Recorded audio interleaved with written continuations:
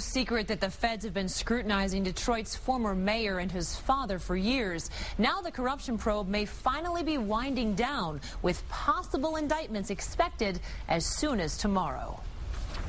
Sources tell the Action News investigators that indictments could be announced against several people, including former Mayor Kwame Kilpatrick, his father Bernard Kilpatrick, and the ex-mayor's longtime friend Bobby Ferguson.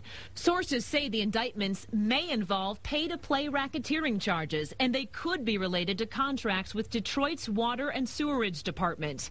If the indictments involve the Racketeer Influenced and Corrupt Organizations Act, otherwise known as RICO, the U.S. attorney will have to prove that the criminal acts involve a series of transactions performed as part of an ongoing criminal organization. It allows prosecutors to bring in a number of different bribes, a number of different contract awards, and things like that, and say it's all part of a single pattern in which authority was exercised through an office. Wayne State law professor Peter Henning is a former federal prosecutor. He says RICO is hard to prove, but it does allow the government to go for tougher penalties in the 15 to 20-year range. The real bang for the buck that you get out of RICO is because you can bring in so many different acts as part of the pattern of racketeering activity that you might not be able to bring together into a single prosecution.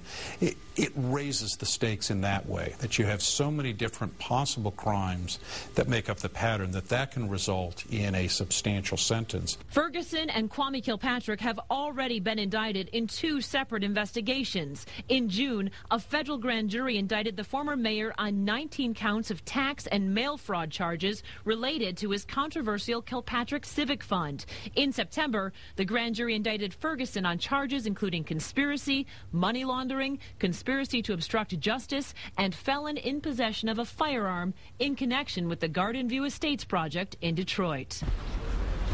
It's been widely reported that Bernard Kilpatrick has been under investigation for years. In a sign the government is closing in on him, he recently had a publicly funded attorney appointed to represent him as he deals with federal prosecutors. And at this point, none of the attorneys involved with any of these potential defendants are commenting or returning calls about the possible indictments tomorrow.